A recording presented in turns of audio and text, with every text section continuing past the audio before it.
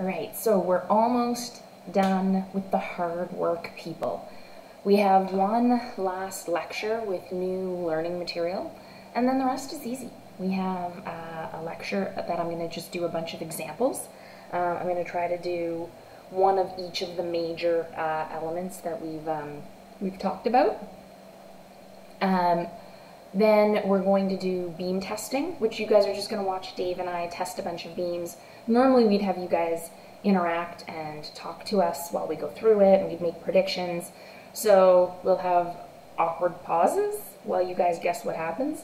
And then the last lecture will be a lecture of your choosing that me or Dave or both of us will give together about one of the kind of various topics we've done throughout the years.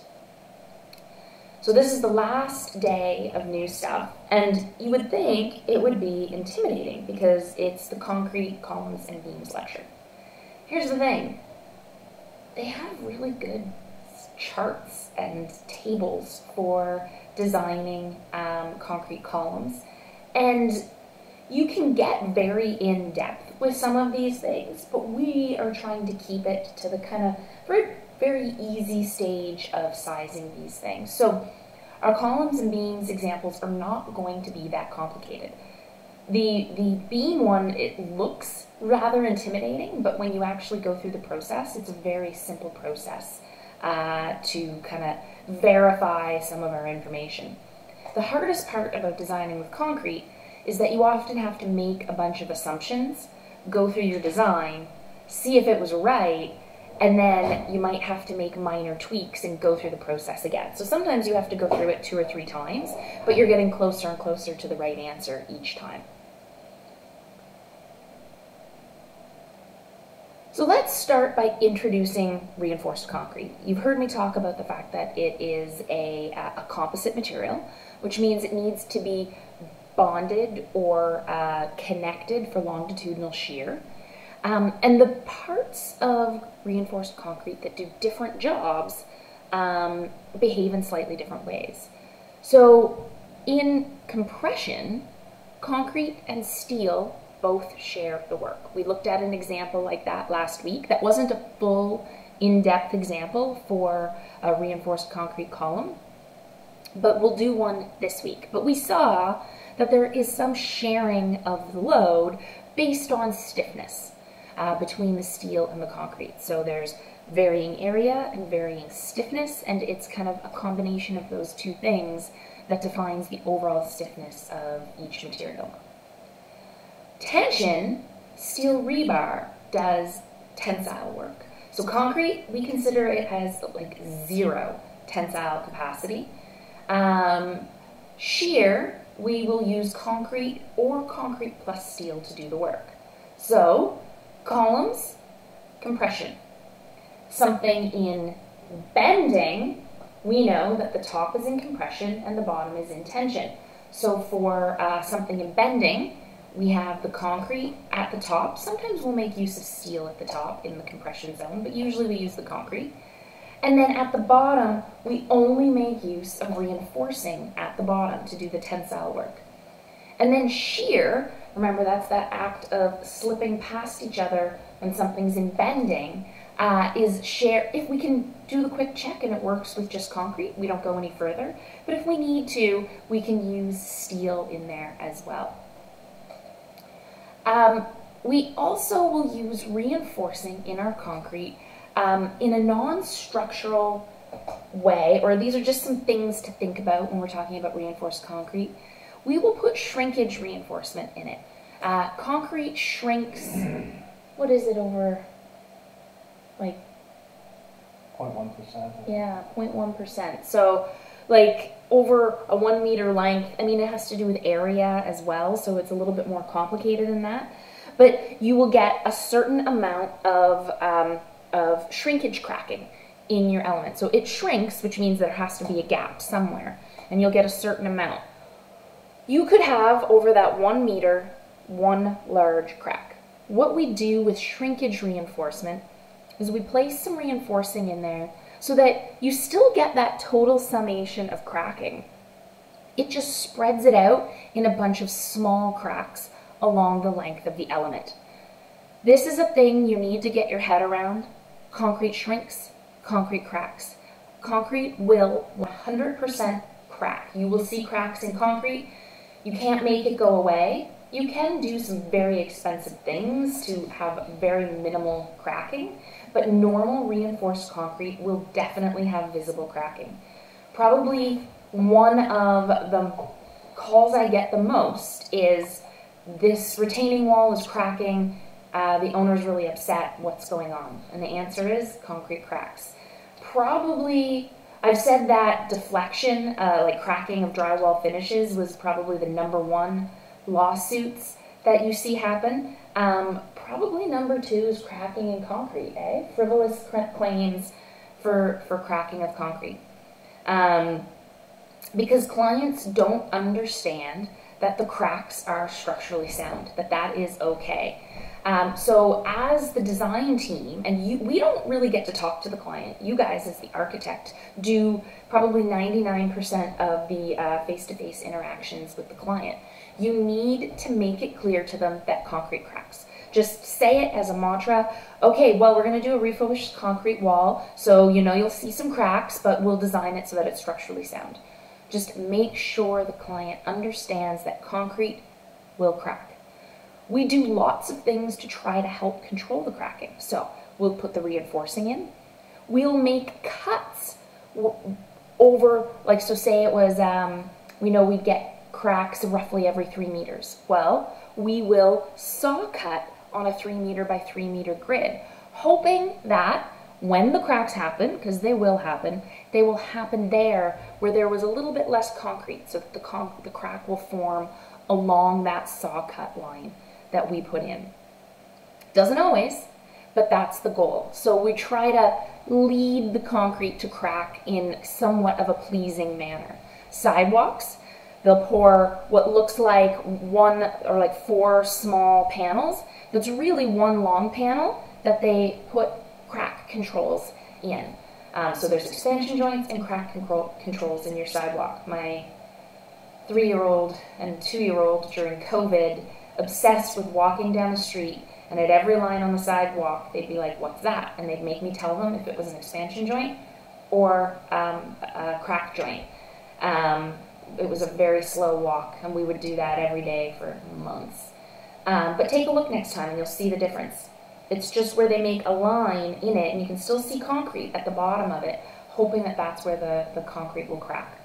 It doesn't always, though, so you got to prepare everyone for that. The other thing that's it's structural, but it's not really. It's the cover. So remember, concrete behaves really well in fire. Steel, not so much. We lose strength when we expose steel to fire. Concrete can insulate our steel for us. So remember, if we've got bottom steel doing all the work for tension in our bending element, or we've got steel doing work as a column, if there was a fire, we need to know that that steel is protected. So we will designate a certain amount of concrete around the steel to be fire protection. We'll also use cover to protect the steel from the elements. So if we're casting concrete right on the soil, so the bottom of a footing, for example, we'll want a little more cover because the moisture can wick up through and cause that steel to rust. So we'll give a little bit extra room to the first piece of steel there. So this gets called up on the structural drawings, but the fire protection is very important for the coordination between the architect and the engineer, because you guys know the fire rating.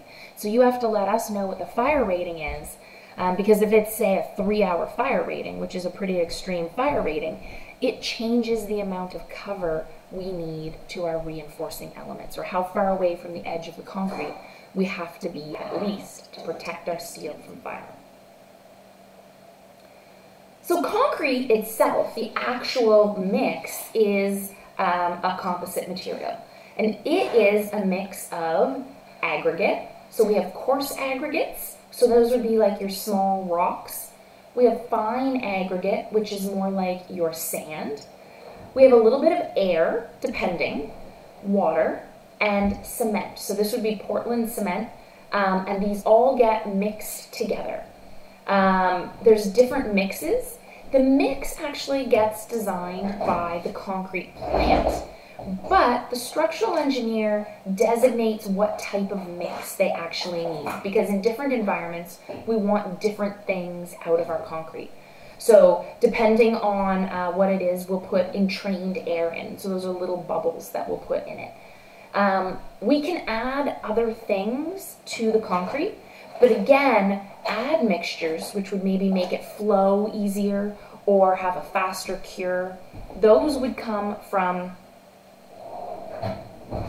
the plant themselves. So they would clarify with the engineer, but they'd be the ones designating the percentages and the amounts of those things in their mix. For example, Fast Cure one, I'm doing a project that they were casting concrete a couple weeks ago when it was really, really, really, really cold. You have to protect concrete in the cold. You're not allowed to pour below -5 unless it's fully heated. And below like 5 degrees, you have to start doing things to try to keep the concrete protected while it's curing. It's very expensive to heat under tarps. You can imagine when it's -20, trying to heat under the tarps, usually for about 7 days until they get to their 7-day strength. So what the client, or what the contractor did was request from the concrete plant an add mixture that would have it cure faster, so that it would hit its 7-day strength in 2 or 3 days, so that they only needed to heat the concrete for 2 or 3 days rather than the full 7 days. So they saved a ton of money on propane heaters, for example. So here's just an example of a concrete mix. Again, you guys don't need to know much about this. They will, while the concrete is being cast a few cylinders. They're about that big. 3 or 4 of each truck, essentially, as they're pouring it out. And then they take those back to the plant, and they sit there, and they will test one at 7 days to see if the strength is what they expect it to be. And then they'll test it again at 28 days. And if it's maybe not quite what they expected it to be, they'll test another one at 56 days to ensure that the concrete that's there in the field is as strong as what we called up for.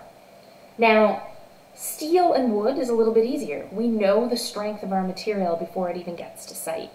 Concrete, they're making it on the day, and it's not a hope and a prayer that it's strong enough, because it's rarely not strong enough, but it is sometimes we don't get the concrete strength we need. So what do you do when you don't get the concrete strength you need? You go back, and at 7 days you test it, and it's really below where it should be. And at 28 days, it's still not there. And then you hold out, and at 56 days, they test the last cylinder, and it's still not where it needed to be. So say we needed 32 MPa concrete, and it's only at 28. Do we tell them to dig up all the concrete or take down the columns and redo it? We try really hard not to. So what we'll do is go back and really refine those calculations. So maybe there was 50 columns all designed the same, and this concrete was used on 10 of them. Maybe we get lucky and those 10 weren't kind of the worst case of the set. Maybe they were ones at the corner that had slightly less tributary area. Anyway, we'll go back and we'll bill the contractor for this, because this is part of their scope, and kind of really sharpen our pencil and see if we can really clarify those loads on those specific ones to get it to work with only a 28 days or a 28 MPa concrete, for example. That's just an example. So tearing up or breaking down the concrete would very much be a last resort. I don't think I've ever had to do it on a project. You must have. You must have had them have to tear out some concrete. I never have. No, you haven't either. I know Blackwell as a whole has. Yeah, Ian has on Lakefield. Yeah. And well, so I worked on Lakefield too. That's right. Yeah, I do remember that. So it can happen, but we don't want that to happen because work for us, we're busy. We don't want to have it get torn out because it's a whole thing all of a sudden. So we will do what we can to make sure that doesn't happen. So here are some individual stress strain curves of the materials. So this is the concrete by itself. So concrete really only works in compression. So here's what the curve looks like. Steel, this is our rebar. That looks very much like our steel curve with 40 MPa. Look at this. Look at what our reduction factor is for rebar. Instead of being 0.9, we have 0.85 for reinforcing steel. Concrete, we use 0.65. So even though we know we have 25 MPa concrete, we will say we're only taking 65% of that strength. We're only going to assume we get 65% of that strength. So there's some buffers in there too. Here is the full stress strain curve for concrete. So here we go up, we get our peak compressive stress. Here's our E, or our modulus of elasticity. And then here is the tension zone. We say that effectively, this is 0. We don't even make use of it. We ignore this completely. We cut it out of our curve completely. And we only rely on the compressive strength of concrete. We call the compressive strength, maximum compressive strength of concrete, F prime C. So you remember for steel, it was Fy. For wood, depending on if it was bending, compression, or shear, it was FC, FB, or FV. Well, for concrete, we do F prime C. So here we go. Here are some concrete properties. Now again, like wood, we have various different types. So wood, we're picking what one we want. With concrete, we're making different ones. So F prime C can vary between 20 and 40 MPa. You can actually have concrete, there's a concrete mix called lean mix, which is around 1.5 MPa. There's some kind of grades of it that we might use as 5 MPa. But most reinforced concrete is going to be between 25 and 40. Most things are still even 25 or 30 MPa. E is a little bit different than our other materials. It is related to F prime C. There is a relationship between those two things. So a higher grade concrete will actually have a higher E value to it because the mix is actually changing the stiffness of the material as well. But I'm going to tell you that it ranges between 14,000 and 41,000 MPa. Again, this is a rough approximation, but somewhere around 30 MPa is going to be something reasonable for our E. Now, when I'm doing this, I have calculations to figure out what E is based on the F prime C. Our reduction factor, 0.65 or 65% of our F prime C. So remember, compressive strength between 20 and 40 MPa, tensile strength almost 0. We will assume 0. Concrete has a little bit of flexural strength, but we don't really make use of it. We rely on the compressive zone of our concrete and ignore that there's any flexural strength in it. So what different grades of concrete do we use? What different F prime Cs? Well, depending on the role, we'll give it different classifications. Remember, the higher the strength, the more expensive the concrete is. So if there are things that kind of just are about brute area, maybe we don't need it to be quite as strong. So footings and caissons are usually all about the bearing of the soil, and the strength of the concrete is slightly less relevant. So we'll use 20 MPa concrete. Foundation walls and slabs on grade are usually 25 MPa, unless they're exposed to de-icing chemicals, and then they'd be 32 MPa. Framed slabs and columns, 30 MPa. If we're doing mid-rise, we might bump that up. And if we're doing high-rises to kind of keep our cross-sectional area down, we'll really bump it up. Because there starts to be value in using the more expensive concrete to reduce our area that's taking up floor space, which is money. That was the worst cha-ching ever. But it's taking up floor space from the client, so we'll increase the strength of the concrete because there's actually a payoff to do it there. On our low rise, there's actually no cost value in using the stronger concrete. So that was the concrete. Let's talk about the rebar now.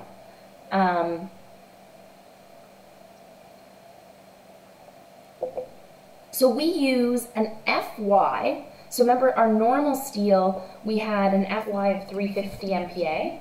Rebar is actually a little bit higher. It's the same E, 200,000 MPa, but our FY we use 400 MPa. Rebar, I should have a picture of rebar in here. I'm gonna bring this over here and let's Google an image of rebar.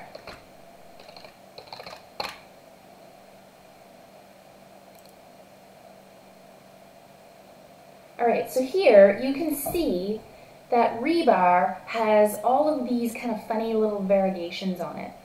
Well, some of it is the way they make it. So they actually, it's forged. So they heat it up and they press it in a mold. And you can see where it comes out of the mold here, you can see the line here on the edge where they open it back up and some of the steel's kind of squeezed out the side. Imagine if you've ever worked with Play-Doh, for example, and you squeeze it in between two molds, you get a little bit kind of pop out around the sides. These bumps, though, those are how we bond with our concrete. That's how we ensure that we have that longitudinal shear transfer so that our rebar doesn't just slip within our concrete. You make it bumpy and it can't slip along the concrete. So we have different sizes of rebar. We call them in Canada M, which is a nominal representation of what the diameter is. So 10M, 15M, 20M, all the way up to 55M. Now, 10M bars are really floppy. We don't like to do them on a grid on the ground because inevitably, if you're doing a slab, you're walking around on them. It's really hard to step in between them without getting your foot caught. So it's easier to walk on the bars. 10M bars will bend if you step on them. So we tend to only use them for shear reinforcing and crack control elements. We'll space bars between 2.5 times the diameter, so that's as low as we go because we need enough room for concrete to get down in between the bars. And we'll space them up to about 500 millimeters apart, or 3 times the slab or wall thickness. Usually, a good rule of thumb is the fewer large bars is the cheapest way to go, but smaller bars work better. So how do you balance that? Sometimes you have to play around with it and try it one way, see how it looks, what rebar do you get, does it look reasonable, and if not, you might have to try the other extreme. And sometimes it might end up somewhere in between. I'm experienced at this, I know what looks normal now, you less so. The way we're going to design our problems that we have coming up, I will give you a cross-section and tell you to calculate values for it. So you're not going to have to make that starting guess that I would normally have to make.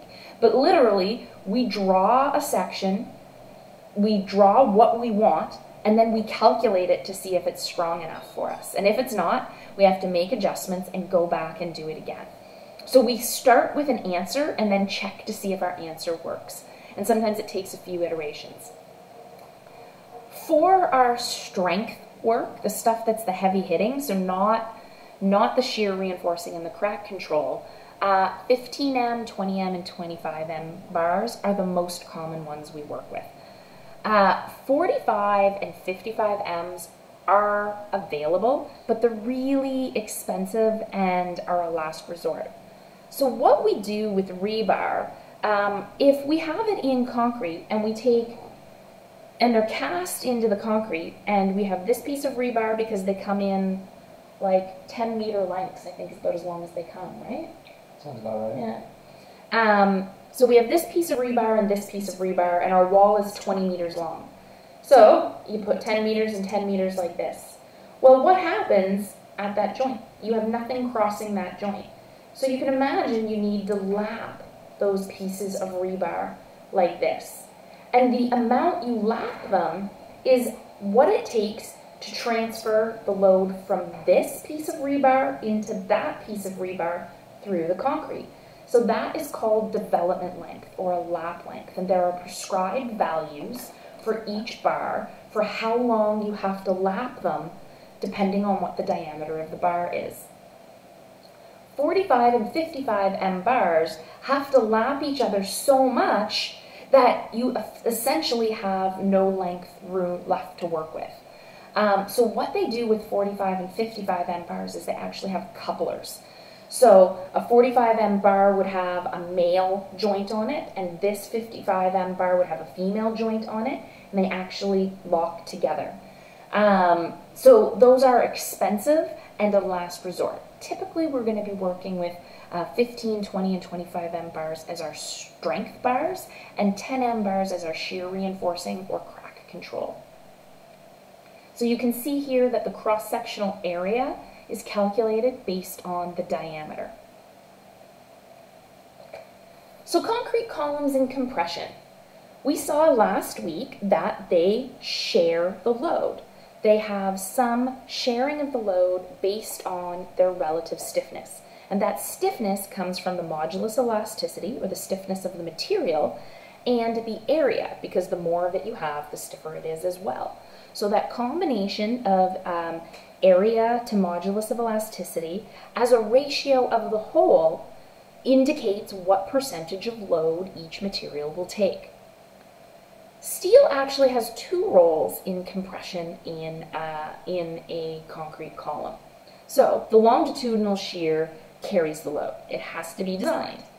But we also have ties around it to keep the concrete from essentially bursting before we get our full compressive strength. So that's based on column geometry. So that would come from a list of tables and is somewhat standardized. Here's why reinforcing concrete is so freaking neat. Strain, we know, must be the same. We talked about this last week. Steel and concrete, they're moving together, so the strain has to be the same. Steel is much stiffer than concrete.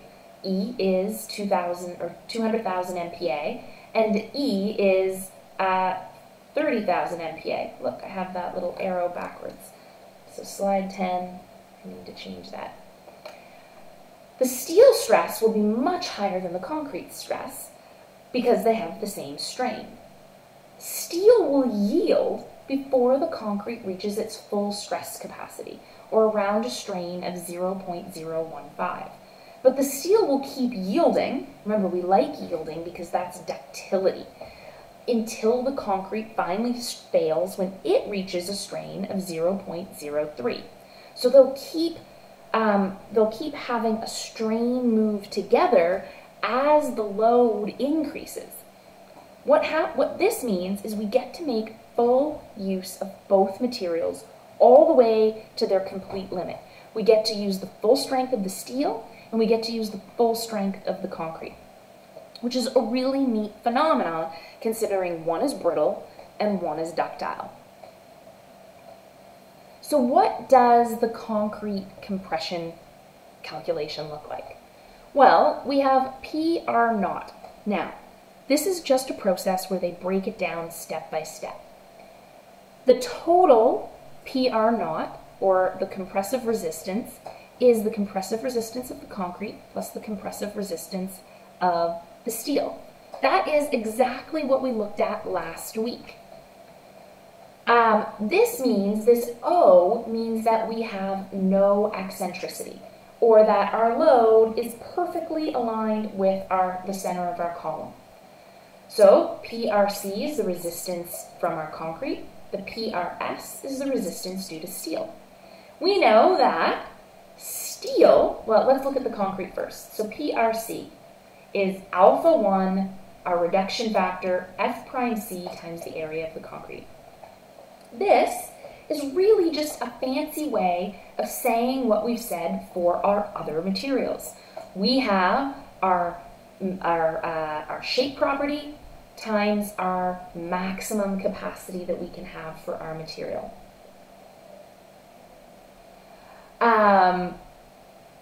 Alpha is basically a factor we throw in for uneven distribution of concrete. It's usually around 0.8. It varies depending on the capacity of the concrete. We're just going to stick with 0.8 for right now, but it's usually somewhere around there, and it is a thing that gets calculated for each batch of each concrete calculation. This is the reduction factor for concrete. F prime C is the specified concrete strength, or the maximum stress our concrete can see. We don't want it to go past that, because if it goes past that, we have a brittle failure of our concrete. And then AC is the area of our concrete. So look, this is the same as the other materials that we've talked about, or basically P equals stress times area. So this is, remember, stress equals force divided by area, so force equals stress divided by area.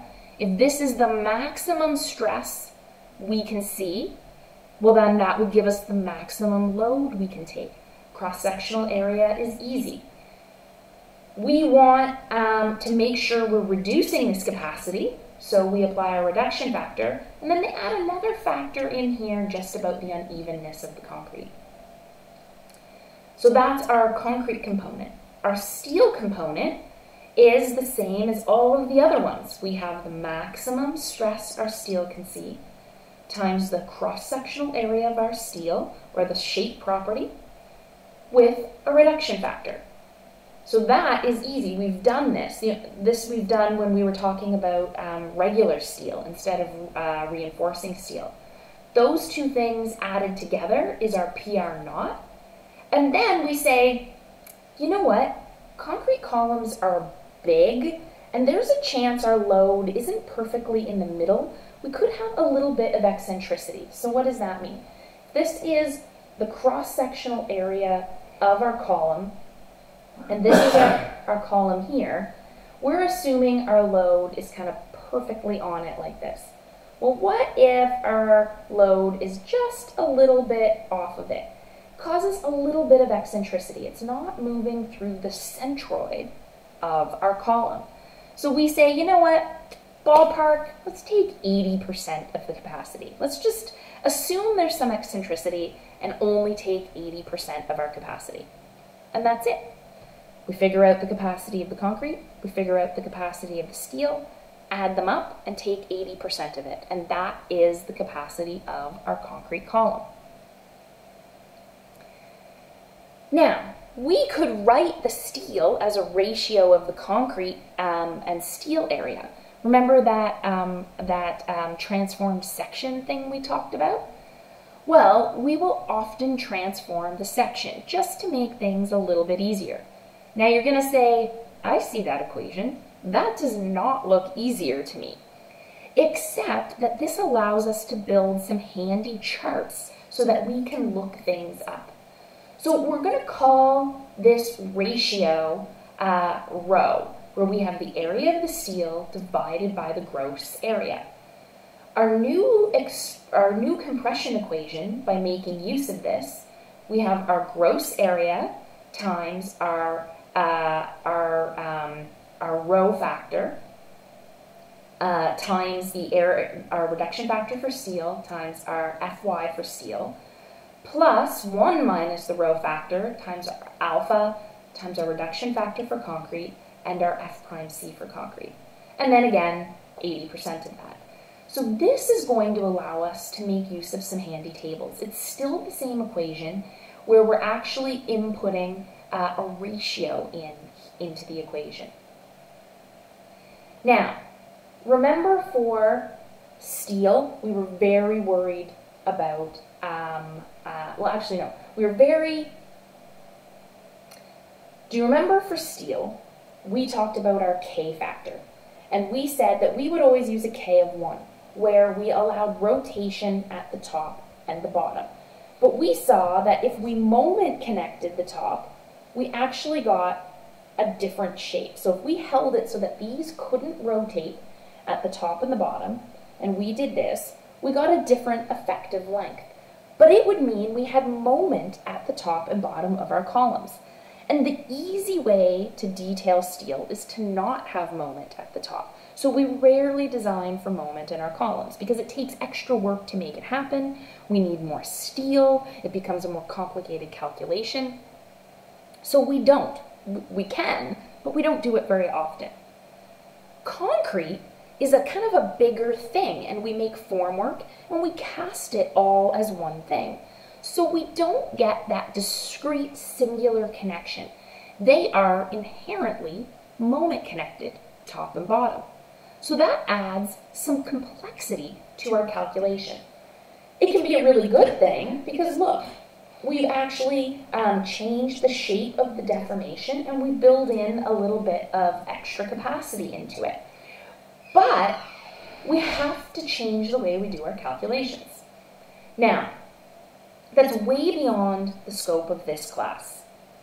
But we have tables where we can find the appropriate reinforcement ratio depending on how much moment our column is taking at the top and bottom and what the compressive load on it is. So if we know what our compressive load is and we know what our moment is at the ends, we can figure out the appropriate reinforcement ratio.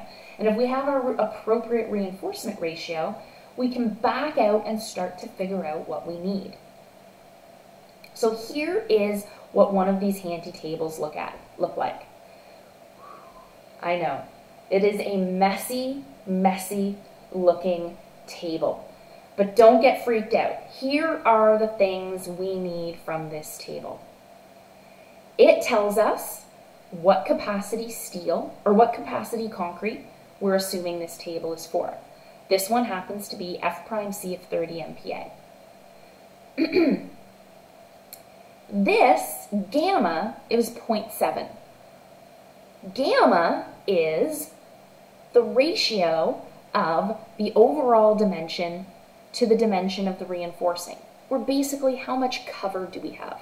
This is related to what our cover is, because you can see gamma is, or gamma H is this distance, and H is this distance. We can calculate what gamma is. We have steel with 400 MPa. It tells us that this table is for a column with equal reinforcement on 4 sides. So this side has the same amount of bars as this side, has the same amount of bars as this side, has the same amount of bars as this side. There are different rho values. You can see this is rho right here. And there's different lines depending on what that reinforcing ratio is. This side is PR over AG, or the compressive resistance we need divided by the gross area. This is the moment resistance we need divided by the gross area times H, which is our dimension here. We find these locations, see where it crosses, and then we can pick out what reinforcement ratio we need for our column. That looked crazy. I get it. It looks really overwhelming. It's actually a really simple calculation. It's maybe one of the easiest ones we're going to do. So I think the best way to do it is to actually go through and do a calculation. So we want to know how much reinforcing we need for a 350 by 350 column with PF equals 2,000 kilonewtons and MF equals 150 kilonewton meters. We're going to say the concrete strength is 30 MPa. The reinforcement should be equal on all sides, and we want to determine the longitudinal reinforcing if we assume 30 millimeters of cover, 10 M ties, and 25 M longitudinal bars. Now, how the hell did I get all of that stuff? Well, let's stop and think where all of these things come from. PF comes from the tributary area. we would figure that out. MF, we know, comes from the connection of those two joints. We would have done method of sections and tracked our loads through. That told us what MF was at the top or bottom or somewhere in the middle of our column. So this would come from our load analysis, what we did in structures 1. 35 or 350 by 350 column, we're throwing it out there. We don't know. This is what we're going to check, or part of what we're going to check. But whatever this project is, somebody has looked at it and said, you know what, 350 by 350 looks like what we're used to seeing for whatever this building type is. Let's try it and see if this works. So this is where a little bit of iteration actually comes into play sometimes. So we're drawing what we think works, and then we're going to check and see what reinforcing to makes that work. If everything looks ridiculous in the end, or we need a ridiculous amount of reinforcing, well, maybe this wasn't a good choice for our column size. But we're going to start there. Concrete strength is 30 MPa. Well, do you remember in those slides where I said what a typical concrete strength is for different types of elements we build? For a low-rise column, 30 MPa was pretty normal. So that came out of the fact that we know we're doing some sort of low-rise concrete column right now. The reinforcement should be equal on sides. Well, I think that, if you're making a square element, kind of makes sense. 30 millimeters cover, that would come from the fire rating. So we would be looking up in a list what the cover needs to be. I'm going to tell you that. I'm not going to make you figure that out. I will tell you what cover you need. So you, as the architect, might have said, well, we have 45 minutes of fire rating that we need. Well, I would go to a table and I would look and say, well, for a concrete column in a building with 45 minutes of fire rating required, I would use 30 millimeters of cover. That means I need 30 millimeters to my very first bit of steel.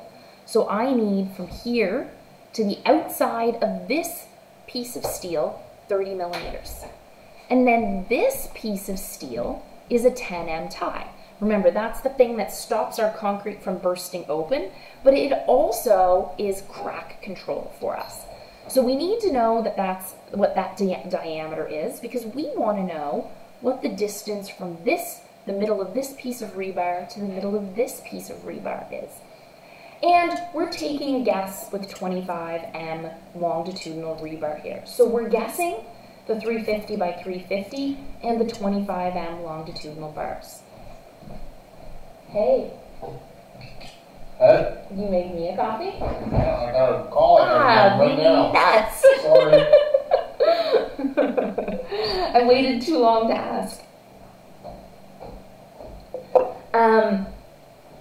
So we do need to know what the dimensions of these elements are. Well, a 10M bar is 10 millimeters wide, and a 25M bar is about 25 millimeters wide. The only thing we're guessing here is the 350 by 350 and the 25M. Everything else comes out of the fact that that's pretty standard construction methods. So we're going to do this calculation now. So let's start by drawing this beam. I know we have it right there on the image, but I find it always handy in my notes to design my beam, or to draw my beam.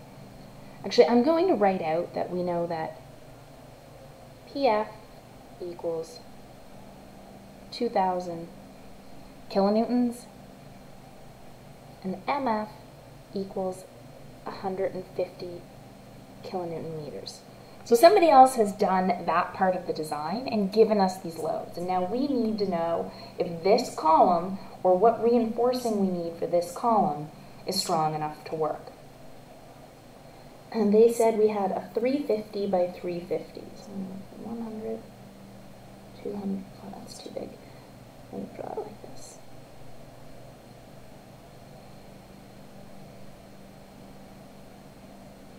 So this is 350 by 350. We know that we have 30 millimeters of cover before we have our ties. I'm going to draw our ties in.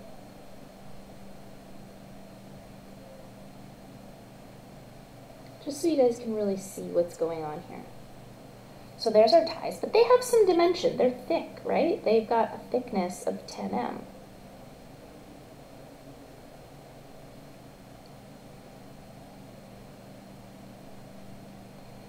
And then we have our reinforcing. We don't know how many bars, but we know that there's going to be 25. They're going to be 25 M's. We're going to start with the assumption that they're 25 M bars, and they're going to be equal on all sides. So I'm just going to draw the corner ones for right now, because we know those would be there for sure. So we know that there was 30 millimeters of cover, I think is what they said. Yeah, 30 millimeters of cover. And then 10 M bar, so 10 millimeters of diameter. And we also have 25 M bar, and then we have the same thing here. So 30, 10, and 25.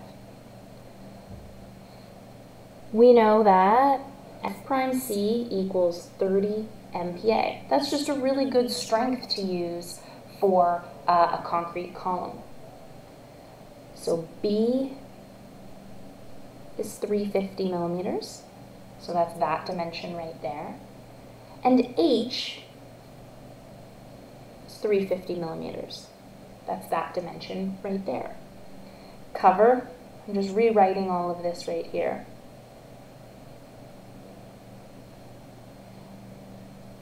The ties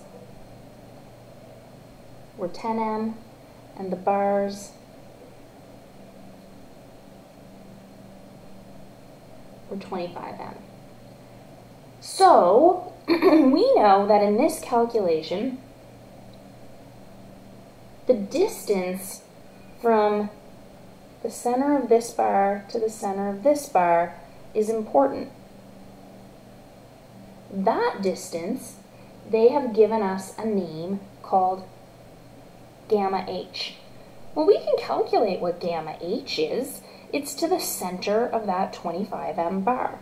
So we know that gamma H equals 350 minus our 30 millimeters times 2 minus our 10 millimeters times 2, and then half of this 25 M bar and half of that 25 M bar.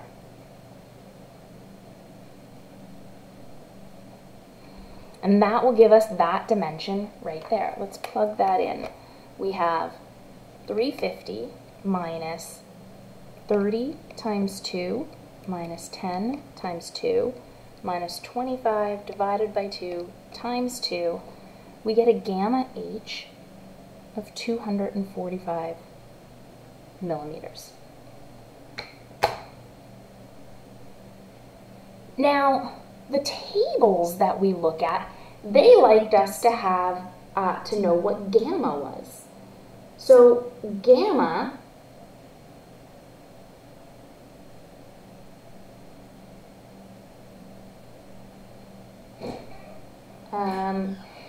hold on just a second. Sorry about that, I got distracted there. So this is gamma H. It is some proportion of H. That's the value of gamma. Well, if that is the full dimension of 350, what percentage of 350 is this? Well, gamma is equal to gamma H divided by H, or our 245 millimeters divided by our 350 millimeters. 245 divided by 350 is 0.7, or 70%.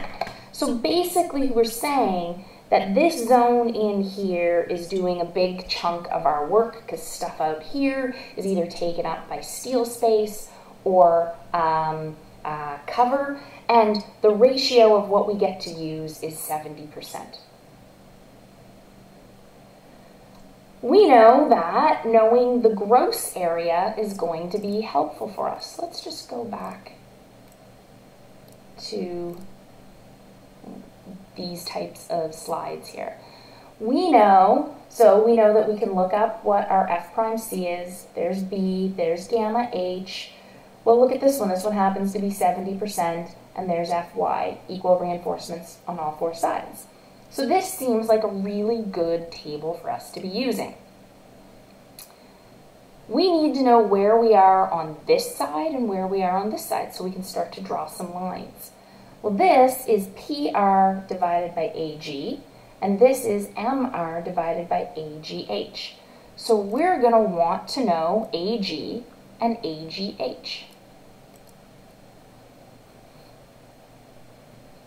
AG is the gross area, or 350 by 350, or 122,500 millimeters squared. And then we want to know PR, AG, and MR, AGH. Well, we want a PR that is at least as strong as PF. So we know that we need PR to be at least 2,000 kilonewtons. But wait, we're about to deal in area, which is in millimeters. Maybe we should transfer this into newtons. So times 1,000 divided by our gross area. And we need an MR of at least 150 kilonewton meters, so maybe that's a really good one for us to use. We're going to be dealing with things in millimeters, so we should make sure we change our MF or our MR to Newton millimeters instead. So 150 times 10 to the 6 divided by our gross area times H. Let's calculate both of those. So our PR over AG is 2,000 times 1,000 divided by 122,500, and we get 16.33. And MR divided by AGH is 150 times 10 to the 6 divided by 122,500 divided by 350 gives us, oh, I plugged something in wrong there. All right, 150 times 10 to the 6 divided by 122,500 divided by 350, and we get 3.5. We know that with those two things, we can go look at a wonderful interaction diagram that will tell us what ratio of steel we need to make something work for this. So this is going to tell us what percentage of steel we need in this thing. Well, MRAGH of 3.5, that looks like we need a line right here. And PRAG of 16.3, well, there's 15, 16, 16.3, and we would have something meet right here. Let's take a look. I have this drawn right here. So here's our 3.5, here's our 16.3, and we want to know where on these lines we are. Well, look, we actually land smack dab on one, and this reinforcing ratio is rho equals 0.04, or we need 4% reinforcement. If we had landed in between these lines, so say we had landed right here, if this is a reinforcement of 3%, and that's a reinforcement of 4%, and we had landed right here, well, we'd be using 3.5% as our reinforcement ratio. So we happen to land right on this line, which works handily for us. So we need 0.04.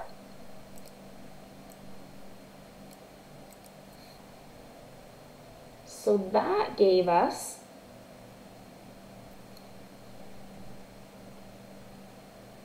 rho equals 0.04.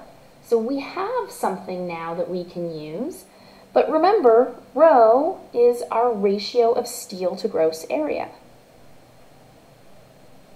So that's our area of steel, and that's our gross area. Well, they just gave us what rho is. We can work backwards and figure out what area of steel we need. So AS is going to equal rho AG. So the area of steel we need is 0.04 times our gross area, or 122,500. So we need 0.04 times 122,500. Gives us 4,900 millimeters squared. So our column, to meet those loads, because we worked with a transformed section where we talked about the ratio of steel as a ratio of the gross area, we have figured out that for this to work, we need an area of steel that is 4,900 millimeters squared. Now they told us to use 25 M bars, but we guessed at which bars we were going to use there. Let's just go through a little exercise here. So here is the 4,900 millimeters squared we need. Let's just take a look how many bars we need for each of the different diameters. So if we were using 10 M bars that each have an area of 100 millimeters, we would need 49 bars. So in this 350 by 350, we would need 49 10 M bars. 10 M bars are actually really flimsy. We don't like to use them for anything other than crack control or as ties. 15 M bars have a cross-sectional area of 200, so we need 25 bars. I can tell you from experience that that's a lot of bars. 20 M bars, we'd need 17. 25 M bars, we'd need 10, all the way up to 55 where we'd only need 3. Now I've told you that 55, 45, and 35 are really big. We like to work with the 15, 20 to 25 range. It looks like 25 with 10 or 10 25 M bars would work really nicely. Now they explicitly told us to use 25 M bars, but in a normal problem, we would take a guess and start with 25, do this calculation, and then see if 25 was the right choice. If this just was not that many bars, maybe we'd say, well, maybe 20 M bars would be better. But I'd have a pretty good guess of where I was starting. And I'd go back and redo this calculation because using a 20 M bar, that would change our gamma distance, or our gamma H distance. If we've changed our gamma H distance, we change our gamma value, and our gamma value is important for which table we're using. So if we went and changed what that diameter was of these bars, we would be looking at a different table. And sometimes we do that. Sometimes we go through this a few times. Now, they told us we need an equal number on each face. 10 M bars doesn't give us equal amount of bars on each face. We would need 12 to have an equal amount of bars on each face. That would give us 4 bars on each face.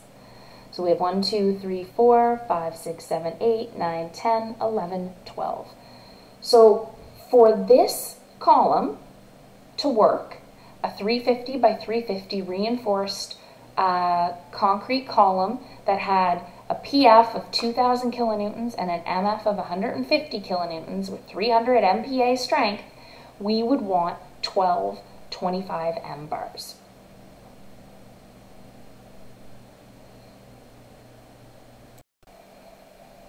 So what about buckling? When we talked about our steel columns, oh, I'm hot now. It's also St. Patrick's Day, people. I'm from Nova Scotia. This is killing me that I can't go out tonight and truly live it up and listen to an Irish band and dance and jig and do my St. Patrick's Day stuff. Instead, I will make shepherd's pie with Guinness for my 2-year-old and 4-year-old. Okay, so slenderness. With our steel columns and our wood columns, we worried about that. We worried about it buckling. We knew that we could do something to stop it from buckling, and if it was short enough relative to its cross-sectional area, so that if our bottom was here, it didn't get governed by buckling, it was just pure strength. Columns for concrete are a little bit interesting because they're so stocky. We need so much cross-sectional area just for the strength part that they tend not to be governed by buckling. But we have to check, usually. If we have shear walls acting as a lateral load resisting system, 90% of concrete columns really just get to ignore slenderness. It's just not a problem. Now there's a check to do for it. We're not going to really get into it, but look, here's that KL over R factor. So remember, K was what the shape looks like of how it bends. This would be 1, this would be 0.65. So it ends up that we assume it's acting like we have a shorter column than we do if it's moment connected at the ends. Concrete columns are moment connected at the ends, so we get to use a lower KL or a lower L value. Now, depending on how connected it is at the ends depends on the ratio of those moments. So we have a smaller end moment, a larger end moment, we have our unbraced length, and if that ratio here is less than KL over R, we don't even need, or bigger than that, we don't even need to worry about slenderness. It just means it needed to be so big for strength, there's no way buckling is going to be a problem for our column. That seems a bit much because you guys don't know how to calculate what those moments are at the end. So here's a quick way to think about it. For columns without end moments, this results in a height to thickness ratio of about 10 for regular columns and 8.5 for round columns, for rectangular, or 8.5 for round columns. Slender columns are designed using the same procedure as stocky columns, but we take those moments that at the end and increase them. We apply factors to increase those moments. We're not going to worry about this. I'm not going to give you columns where slenderness would govern. Now that I took this off, I'm hot, or now I'm cold. So we are not going to worry about slenderness, but I wanted you to know that it's there. If you had tall columns with not heavy loads on it, you could end up with buckling being a problem, but it is very rare for columns in concrete. So let's move on to talking about concrete in bending. So we have a concrete beam in bending. We know the top typically is what's in compression and the bottom is in tension. So here is the cross section of a beam. So if we cut through here, we're looking at the inside of the beam. So cover is our fire protection. That comes from the code. That is the distance from the edge to our element here. Most of the time we're worried about down here at the bottom. So the bottom of our beam right to the outside face of our tie beams. The bottom steel is our tension bar. So down here, this steel is doing all the tension work. We have some top steel up here. Most of the time, this isn't doing much for us, and its only job is to hold these ties. The ties are our shear reinforcing. So those legs are going to be used in our shear calculation, which we're going to do last. If we have reverse bending in our beam, where it's bending in this direction, where this is compression and this is tension, these top beams, these top pieces of steel actually become important. And then we would call that AS prime, just to indicate that we're talking about the top steel. But we're just going to be worrying about normal, regular bending for us. Stirrups are these ties, and that we use for shear calculations and for shrinkage cracks. So look at this. For everything else, we called this dimension here D. We're going to call it H, because remember, concrete cracks and it is effectively zero in tension. So when we bend it like this bottom concrete cracks until we hit our steel. And so we say D is actually the middle line of our steel here. So D isn't down here to the bottom of our beam, that's H. And this is our effective depth, or from the top of our beam to the center of our working steel. So that's lined up with the center of this. So that point there is dependent on the diameter of this, the diameter of our ties, and how much cover we have. So for a concrete beam and bending, I've said this. The top part is doing all of the work for the compression zone. So concrete does all the work there. The tension zone, the steel does all the work. So do you remember when we were doing our steel? We had stress diagrams that looked like that.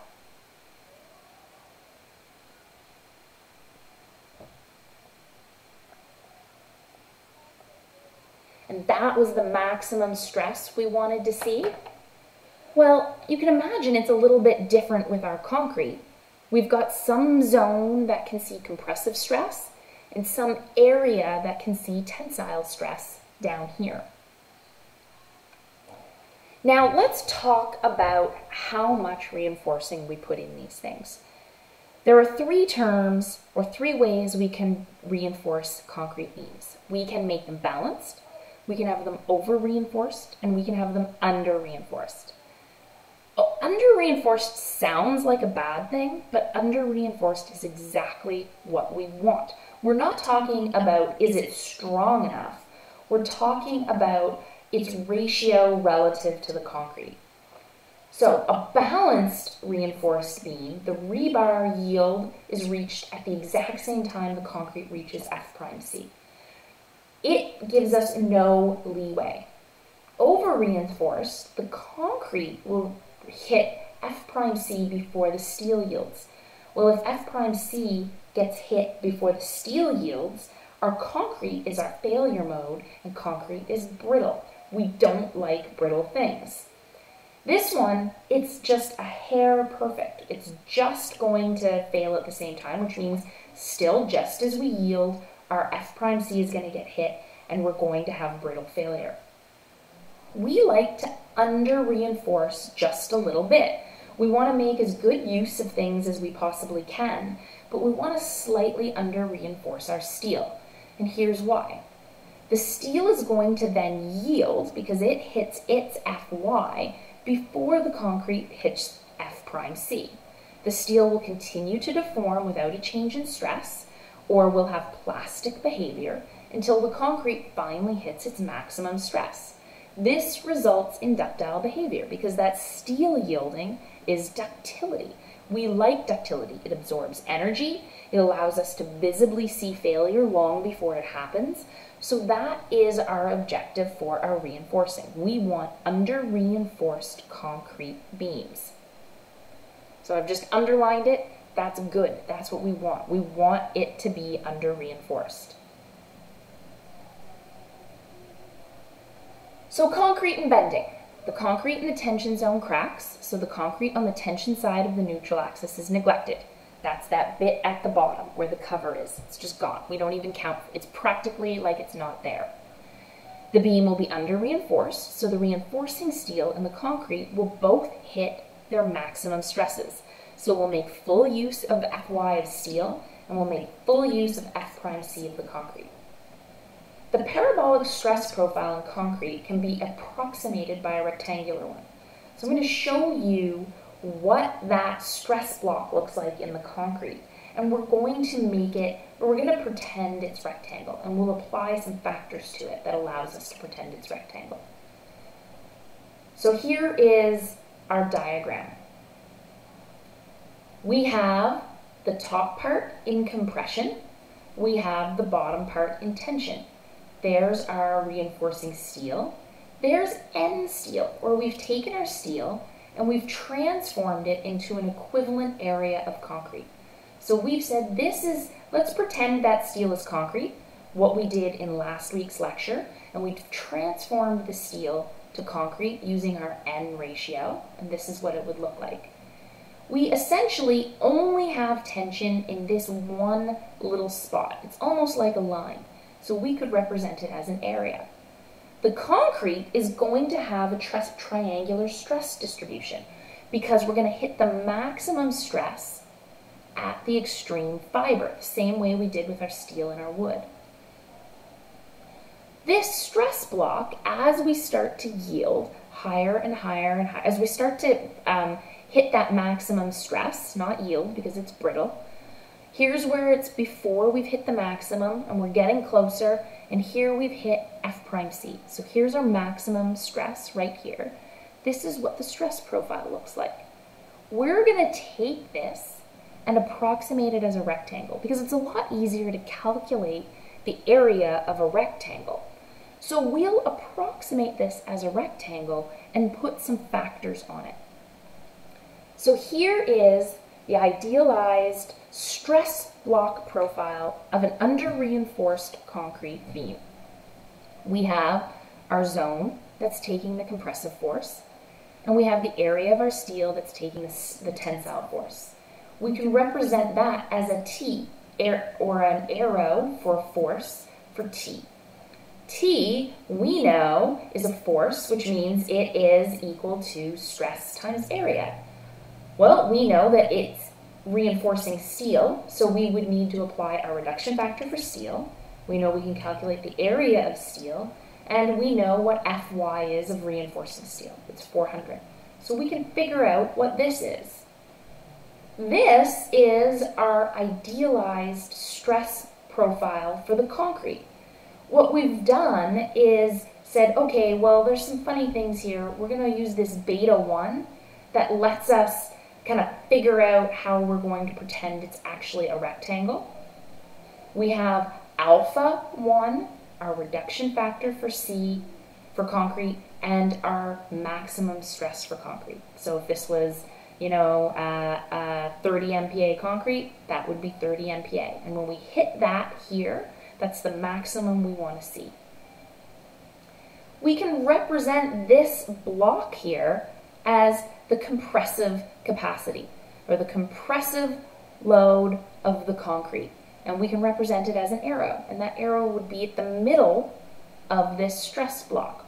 We're halfway in this dimension, which is beta 1c. T, we know, happens right through the center of our steel area. Well, our steel area, the center of our steel area, is our cover, our rebar tie, and then half of our diameter is how far away this is. So we can start to figure out the values of these. I've rewritten them here as equations. The area of the concrete here, remember we have B into the page. We're looking at a stress block cut right through here, but we know we have the width B. So into the page here,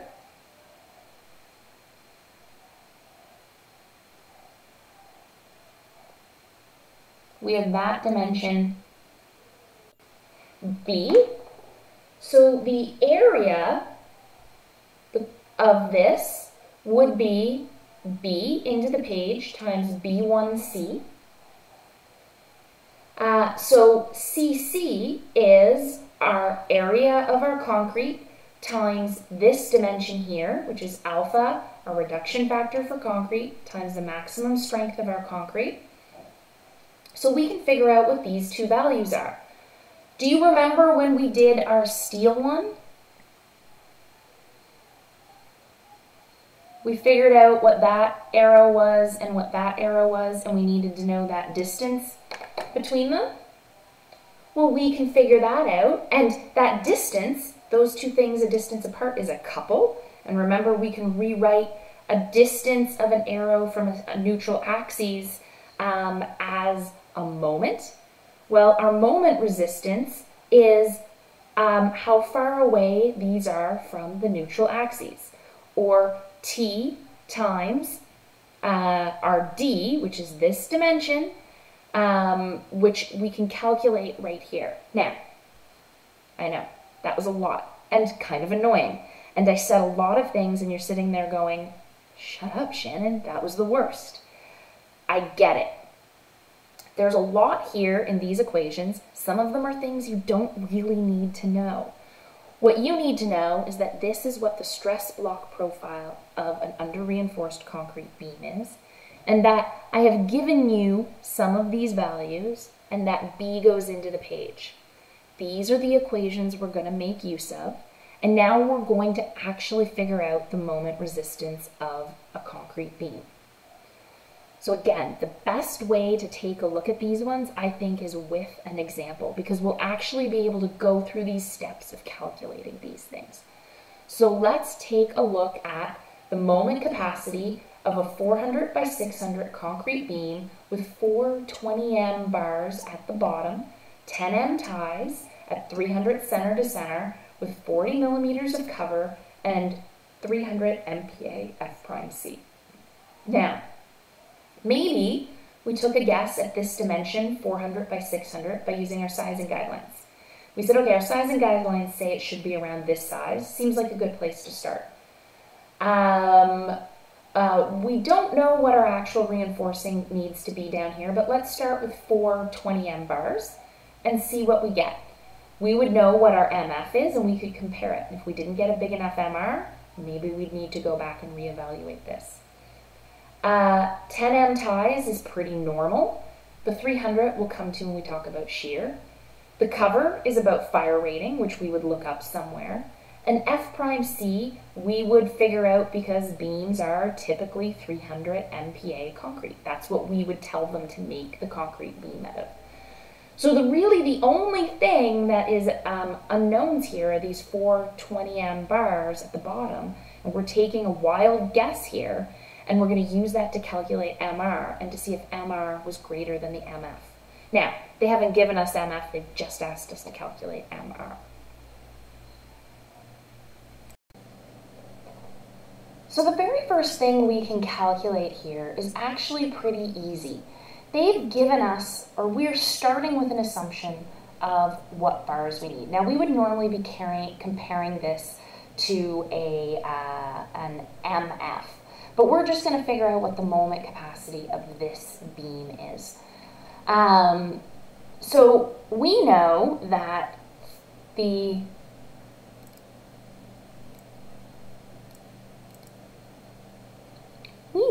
T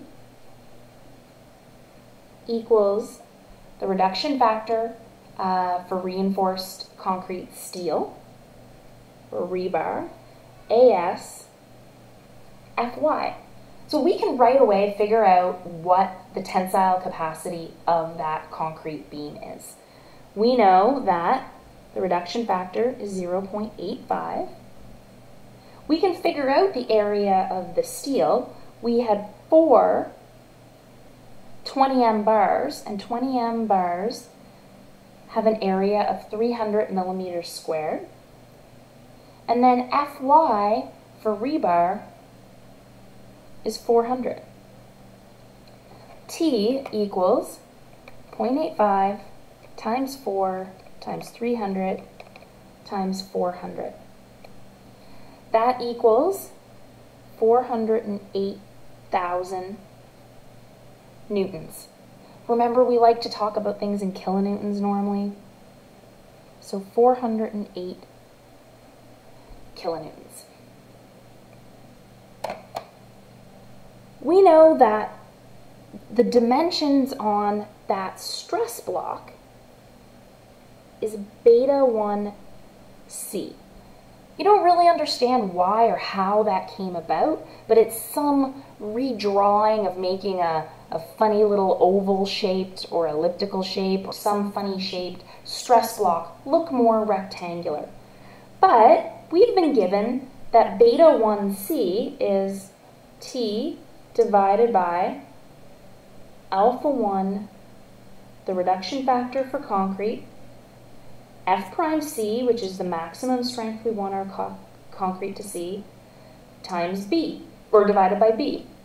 Well, we figured most of this out, or we know most of this. T, we figured out, is 408,000. Alpha 1, I've told you, is 0.8. The reduction factor for concrete is 0.65. The question told us that we're using an F prime C of 30, and we know that B was 400. That was how wide our concrete beam is. So we can calculate beta 1C. 408,000 divided by 0.8 divided by 0.65 divided by 30 divided by 400 gives us 63.38. So that's that dimension of stress block that we have that is our compression zone. So if you remember, we have a stress block that looks like this and an arrow here. That's this dimension right here that we've just calculated. That means, and we also can now calculate what D is. So D is from the top of our beam right down to the center of our reinforced concrete beam. D is our total depth, 600, minus our 40 for cover, minus our 10 millimeters for our ties, minus our 20 M bars divided by 2, because we want right to the center of those bars. So D we can calculate is 600 minus 40 minus 10 minus 20 divided by 2, or 540 millimeters. MR is about the couple between these two things. So MR equals T times D minus our stress block 1C divided by 2. Or basically, that dimension there. That is what this calculation is, times our T value. So MR, we can calculate, is 408,000 times D, which is 540, minus our stress block, which is beta 1C, where we calculated as 63.38, divided by 2. 408,000 times 540 minus 63.38 divided by 2. Well, that's a really, really big number, but we know that that is in Newton millimeters. It was 207 times 10 to the 6 Newton millimeters. We like things to be in kilonewton meters, so this is the same as 207 kilonewton meters. So the MR for this beam,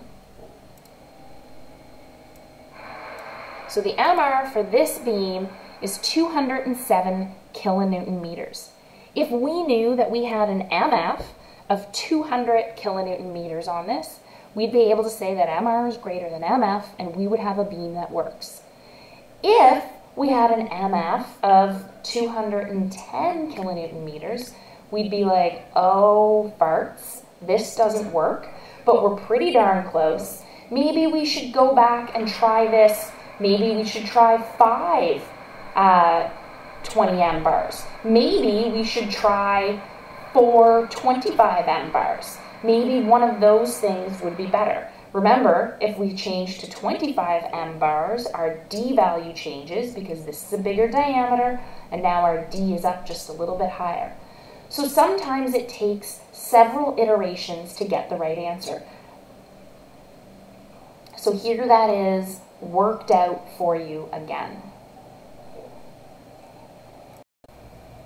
Okay, so what are some other things that you should know about reinforced concrete beams? Well, a slab is essentially just a wide, flat beam. We do the exact same thing for designing our slabs that we do for a beam, except our depth is much shallower, and we'll say, okay, let's take we'll actually call them slab strips, or maybe we'll take a meter at a time and analyze it as a beam that looks like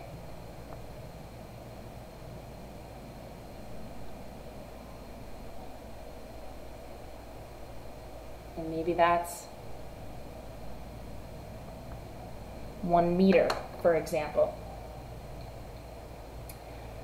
Concrete beams aren't always rectangular. We can have T-shaped beams and use the slab in compression. So if we have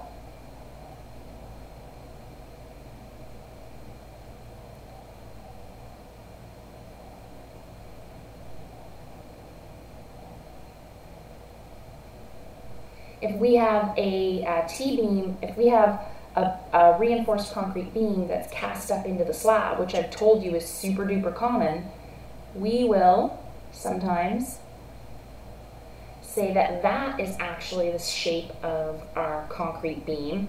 And now that stress block profile, oops,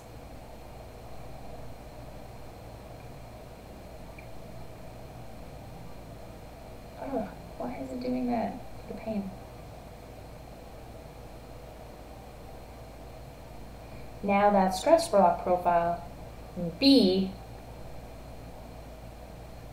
just got a whole lot bigger.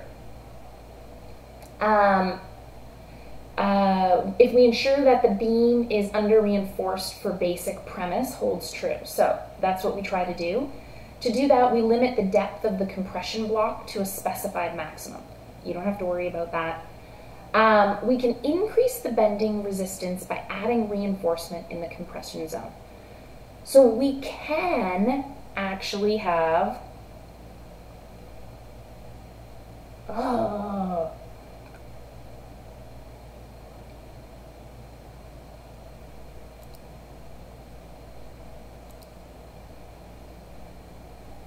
sorry guys. We can make use of steel up here sometimes in the compression zone. We can also have reverse bending, where we would need steel in the top as well.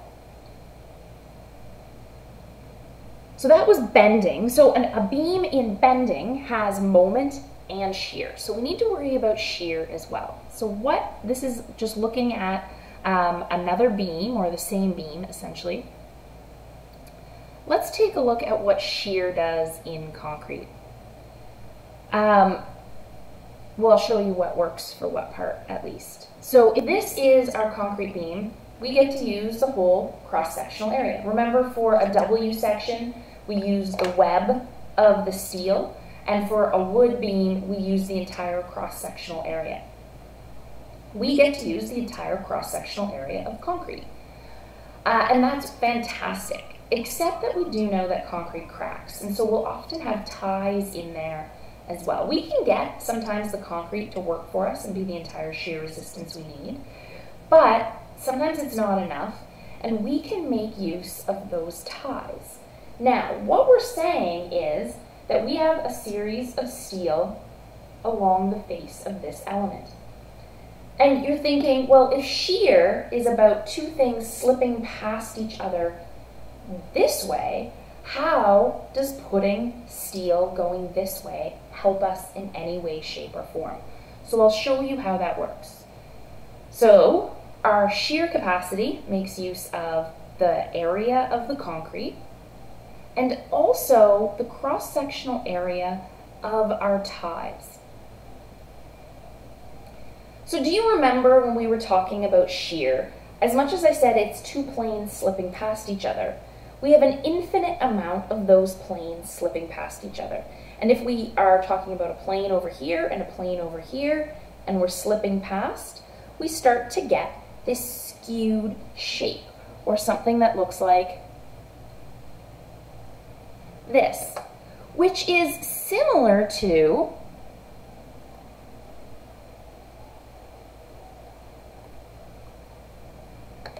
that diamond being squashed, or I guess for you,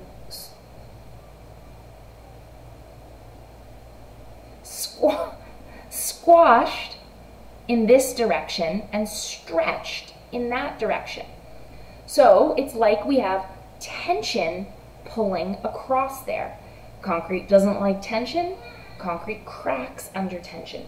So we'll get cracks on the diagonal.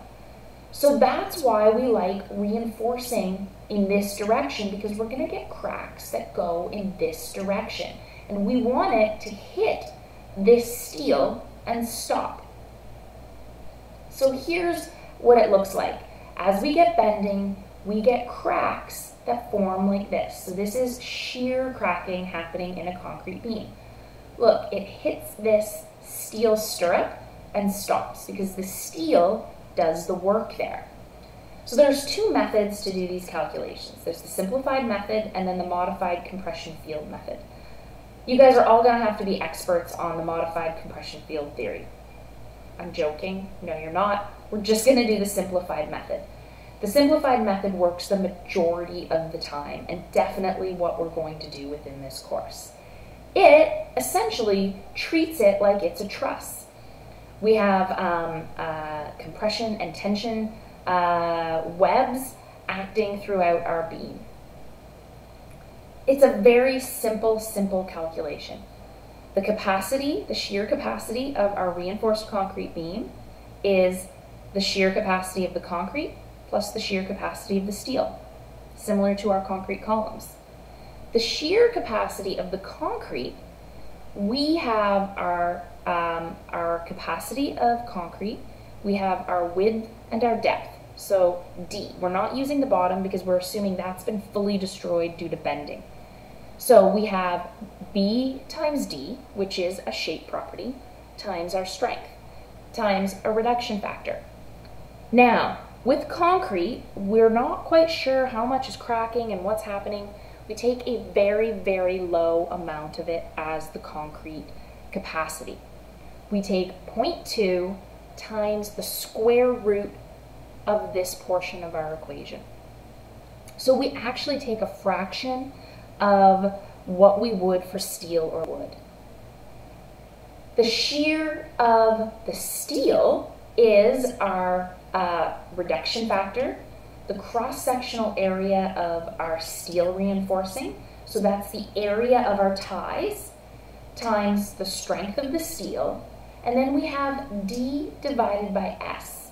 This is really just saying that over a particular length of our beam, we have so many of those stirrups that we're going to try to cross. So we have a depth, and we have over that depth, how many strips are we going to cross over a particular length. So that lets us, use this, if we put them closer together, over that depth of the beam, we're going to be more likely to cross bars of steel as it tries to crack. So increasing the spacing means we're less likely to get those or we're going to have more steel get hit as it tries to crack, which means we get more steel area that we're making use of. Now, lambda is M for normal concrete. Don't worry about that. BW is the minimum effective web width within the depth D. For us, that is just B, so normal cross-sectional area, except that we're using D. AV is the cross-sectional area of reinforcing steel crossing the tension plane, or our stirrups. Note that a typical stirrup has 2 legs. Remember, our stirrup looks like this. So we're crossing here, and we're crossing there. So we have 2 legs of our stirrup. So that AV equals the cross-sectional area of whatever that bar is, but times 2, because we have 2 legs. And then S is the spacing of the stirrups. So let's take that exact same beam that we just did for a moment and figure out what the shear capacity of this beam is. So let's figure out what the shear capacity of that same reinforced concrete beam is. We know that 2 parts of that beam can do the shear work for us. We don't know what the actual shear value is on this, but we can calculate the shear capacity. We want to know what VR equals. We know that VR for concrete has 2 parts. For a reinforced concrete beam, it has 2 parts. It has the steel component and the concrete component. So if we can calculate both of those, we can calculate what the total shear resistance of this is.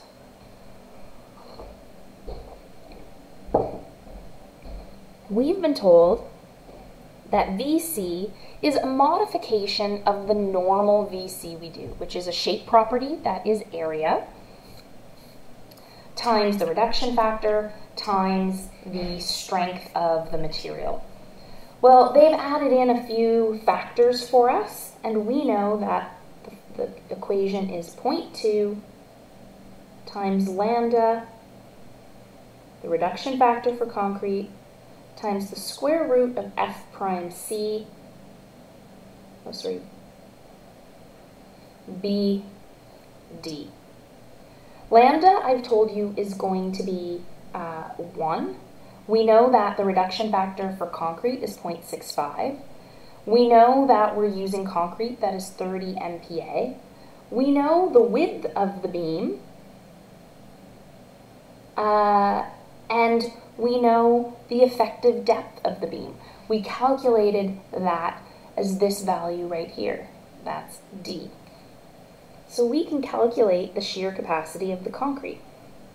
It's 0.2 times 1 times 0.65 times the square root of 30 times 400 times 540. 0.2 times 1 times 0.65 times the square root of 30 times 400 times 540. And we get 153,800 newtons, or 153.8 kilonewtons. If we had known what VF is on this, maybe VF was only 100 kilonewtons, we probably wouldn't even go any further. We wouldn't even check to see if that, that steel that we would put in anyway for crack control also is needed, if we wouldn't even bother to check its ability to help us for shear reinforcing. But we don't know what VF is on this, and they've asked us to find what the total shear capacity of this is. Well, VS is our reduction factor for steel times our area for our steel times our maximum stress for our steel reinforcing, and then we have D divided by S. D is the depth and S is the spacing, which is basically trying to give us how many times we're going to cross those steel stirrups as we send a crack up the depth of the beam. Our reduction factor for reinforcing steel is 0.85. The area of the steel is 100 millimeters for each leg of our rebar. Remember, our ties are 10M bars, which means they have 100 millimeters. We have that table that shows us that. But we have 2 legs. Our FY is 400. Our D is 540. And they told us that the spacing of these bars was every 200 millimeters. They've told us we have these stirrups at 200 millimeters. So 0.85 times 2 times 100 times 400 times 540 divided by 200. We get 183,600 newtons, which is the same as 183.6 kilonewtons. VR, or the total shear capacity of this beam, is 153.8 plus 183.6, so 153.8 plus 183.6, and we get 337.4 kilonewtons. So we would now be able to compare that to the actual shear on this beam so that we could calculate if this concrete beam worked. Next week, I'll do some calculations where we actually are given MF and VF, and we can compare it and see if our members work. And maybe we might need to do an iteration and go back and redo it. So there's one last funny little thing about concrete that I want to talk about, especially with beams. We've talked about how for the columns, they're essentially moment connected. They are often moment connected at the top and bottom just by the fact that they're cast together. Well, in our steel, we have a series of elements on column supports, and we have pinned connections at the end, and we're just given that. That's just the easy way to detail things. For our concrete beams, they tend to be continuous across the tops of our columns, and will actually cast down into columns. So they're continuous with each other because they're not discrete pieces of steel that we're just pinning together. We're casting these long pieces of rebar into our beams. So if we have beams with multiple bays, we will often have continuous beams or moment connected across its length. So I didn't in this even assume that there was a moment connection into the column. These beams just aren't pinned at the end. They're continuous through themselves. These are the same length of grids with the same load along them. So they have the same UDL. If we have a series of simply supported beams, which is what we would have in steel, because that's the very easy way to detail it, we would have a maximum moment of 45 kilonewton meters. So we would put our rebar at the bottom if we were making these into concrete beams. If we just cast it all together, we would have to go out of our way to stop our reinforcing at these points and do serious things to make that happen. And we can do that. But the easy, natural way to cast concrete is to just make the rebar continuous, which would give us a continuous beam. If we took the same loading conditions, we would have a maximum moment up here of 32 and a maximum moment down here of 19. That is less than our maximum moment of 45. But look, now we have at the middle of the beam bending like this, but over the supports we have bending like this. So for this set of beams, we would need to make sure we have reinforcing top and bottom.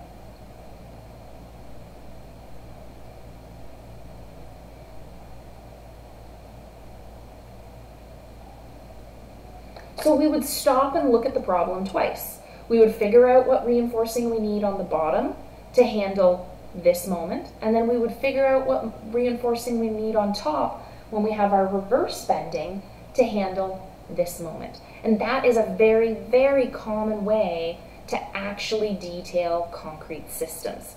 So anything I'm going to give you is going to be very simplified, But it can get much more complicated with concrete, and we can actually make that work to our advantage. We can take some advantages, some things in concrete that we don't get to in the other materials because they're coming in as discrete pieces, and moment connections are really hard to do in the field.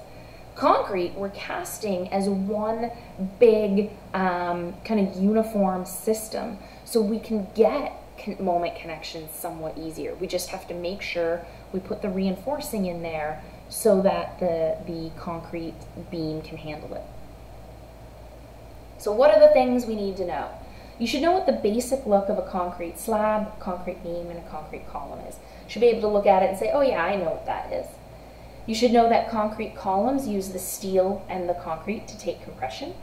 You should know that for concrete beams, the concrete is used for compression and shear, and that the steel is used for tension, and maybe top tension and shear. You should know what the idealized stress block looks like for a concrete beam. Makes lovely exam questions. You should know how to calculate the reinforcement required for a concrete column. You should know how to calculate MR for an under-reinforced beam, and you should know how to calculate VR for a concrete beam. You should know what the general moment diagram of a continuous beam looks like too. But all of those things we talked about in this lecture. I know that for this lecture there's a lot of things that I told you that I said, you don't have to worry about it.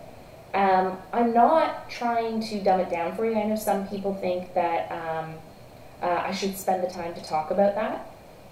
The reason I do it this way is because getting into the in-depth calculations is not twice the work, but 10 times the work.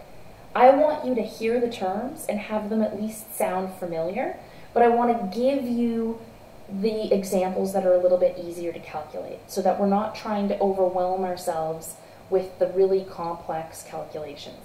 I want you to be able to handle the simple calculations, but I want you to understand that things can be more complicated and hear the terms for what those could be. So that's why I've broken it down this way. So next week, I'm going to go through and do full calculations for steel column and beam, wood column and beam, and concrete column and beam. And that will probably be the full lecture next week, so you probably won't even see my face. It'll all just be calculations that you can practice with, so maybe that's handy for you. And then the next week after that, we're going to be doing beam testing, and then the last week is going to be a fun lecture.